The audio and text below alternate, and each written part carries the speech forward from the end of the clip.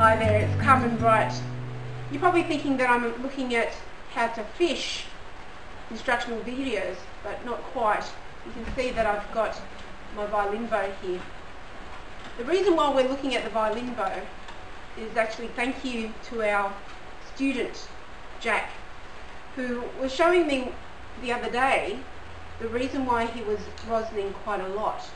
And when he mentioned that he finds that he's not getting much sound out of his bow, I had a closer look at it.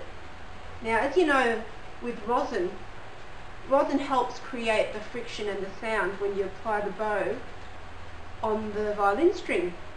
But I noticed his whole bow was really grimy and dirty. For example, I'll just show you closer here. You can see that there's a lot of build up there of grit. Now, I'm as careful as I am when I'm holding my bow. You can see that there's part of my finger oils which still inevitably affect part of the bow. So as much as I'm not really touching it, it still gets a bit of a build up. So that's why it's important when you have a situation where a bow isn't making enough sound, even though you're putting a lot of rosin on it, it may be worthwhile giving it a good clean. So this is for you, Jack. I'm going to show you how to clean your violin. You can see here I've got the bow screw, and this is how we can tighten and loosen our bow, as you know. What I'm going to do is I'm going to loosen it all the way out. So you can see how loose it is. I'm going to pull the screw out. Nothing's going to happen.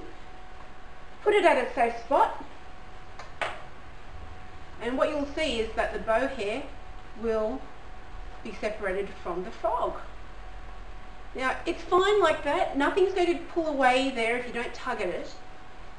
But the objective is to clean our bow with methylated spirits. This is pretty potent. It does clean out any grime and excess rosin. So the idea is to clean the bow hair as if it's like new. And how we're going to do that is by using a lint-free cloth, a nice clean one. You can see I'm just going to pull out one sheet of this, and I tend to sort of use that and then discard it. So if you've got something like that, you can get from the supermarket or from the hardware store. You'll probably realise that I'm actually leaving my bow stick just between my legs because I feel like I've got a bit more control with that. Methylated spirits is something which you'll probably find at home somewhere, and if you're a little young, make sure that you get your parents to help you with the cleaning. It's got a little bit of it's a poisonous liquid, so it's important that though it may look like water, it's best not to be drunk because it makes you very ill. So what you'll find is once you've got the methylated spirits out, the idea is only to dampen the lint-free cloth, the nice clean cloth, so long as you are able to remove the stickiness and the rosin off the bow hair. From the tip, I usually start from the tip of the bow down towards the frog. It's very important to do this probably within in 5 to 10 minutes. You can pretty much do that. What I would suggest is make sure that none of the methylated spirits goes on the bow hair itself. Sorry, not on the bow hair, on the bow stick. So just make sure you're not touching that because it may actually remove the varnish. So you see, I'm just getting, so long as the bow hair is damp with the methylated spirits, you can clean it quite effectively in a short amount of time. But I'm just going to take my time, make sure that I have it nice and thorough.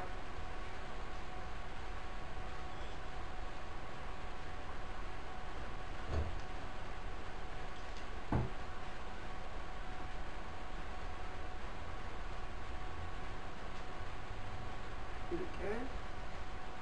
Giving that a good clean. You can also hear it it just has a cleaner sound. It's looking very damp and not coloured.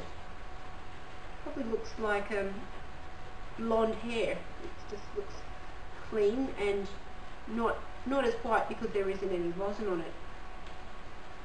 So at the moment I've done about half of it. Can you see the difference? Because that's the wet section and this is the section which hasn't been rosined, the rosin removed yet.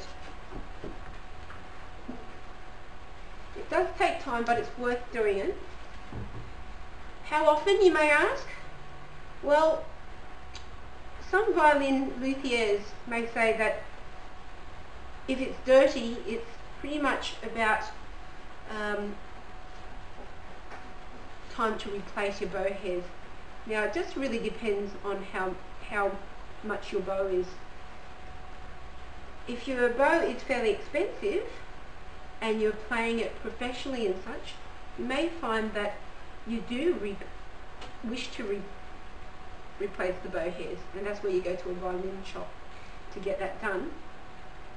But mostly, if it's just the fact that it gets dirty, kids play their violin and they just don't think about their fingers and touching it very well. Yeah, well, what happens is, yeah, if you've got clean hands and such, it's fine. You can touch that a little bit whilst you're cleaning. But it's just as often as you need to, and you find that you're having problems actually cleaning and actually making that beautiful sound which you want on your violin.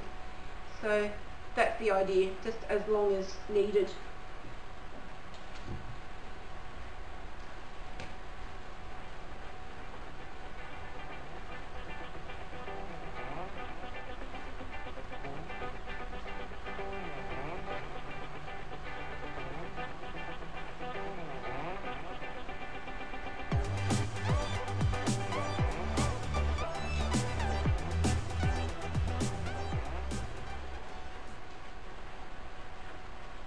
Use a downward stroke.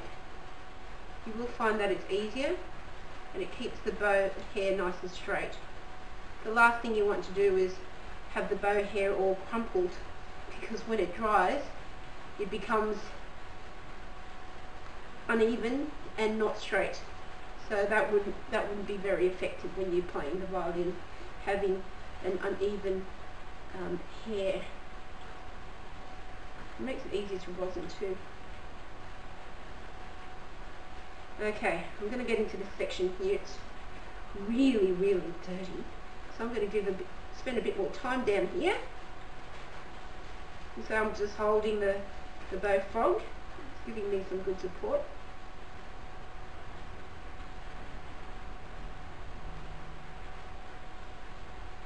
Oh, that's feeling really good. The bow hairs are telling me this feels great. Going to give it a bit of a final application.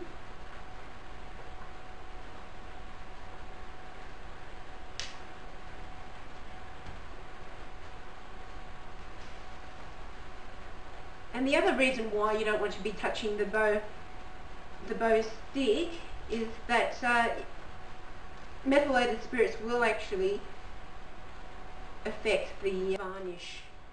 So it's important not to have any problems with that.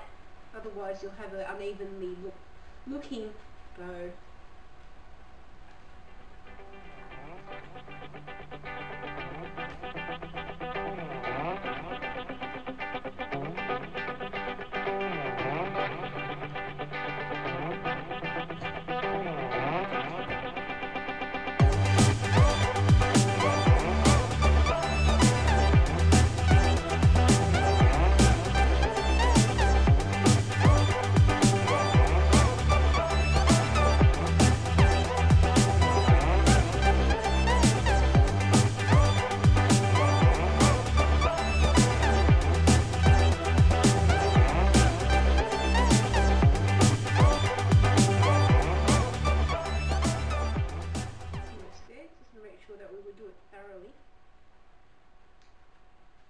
Sometimes there's a build up in between, the hairs, so you want to make sure you can clean that nice and clearly as well.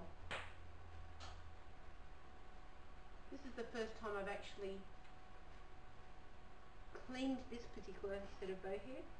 About a year ago I had this bow rehaired.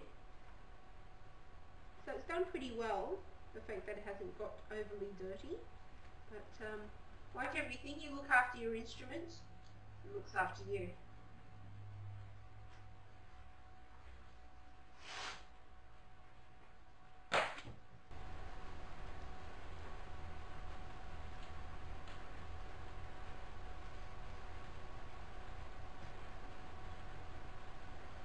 Try and keep it as straight as you can.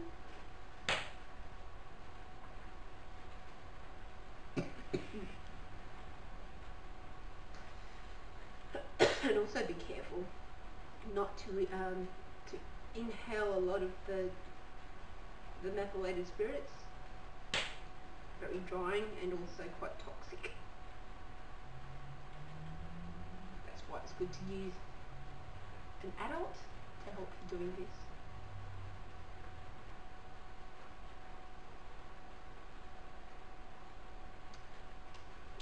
Excellent. Okay, I've finished that, and I'm just going to make sure I put the methylated spirits away before I dry my bow. Now, we could hold it like this for 12 hours, but it's important to leave it at a safe spot, somewhere where no one can actually touch it, away from prying fingers.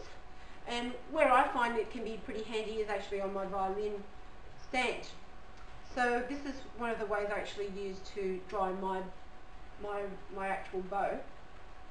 So I keep it in this particular way, so that way I allow at least 12 hours or even overnight to allow it to dry. So that way all the methylated spirits, which has removed the rosin, will be able to dry. And then when you apply it back again and screw it, it will be 100%. But first of all, I'm going to put it in a way that I can keep the bow hair nice and straight. So you can see how I can leave it here, and it's untwisted, it's nice and straight. So there you have it. This is just an idea of just one of the ways to clean your violin bow. There are many different ways and different ideas which people have, but this is one which I had learnt from my violin teacher, so I wanted to share that with you today. I'd love your feedback. I'm sure that will help you create a beautiful tone when you're playing the violin next. So take the time to clean it, let it dry, and then when you're finished and you put it back together, you just rosin it. Just the way that you rosin a new bow.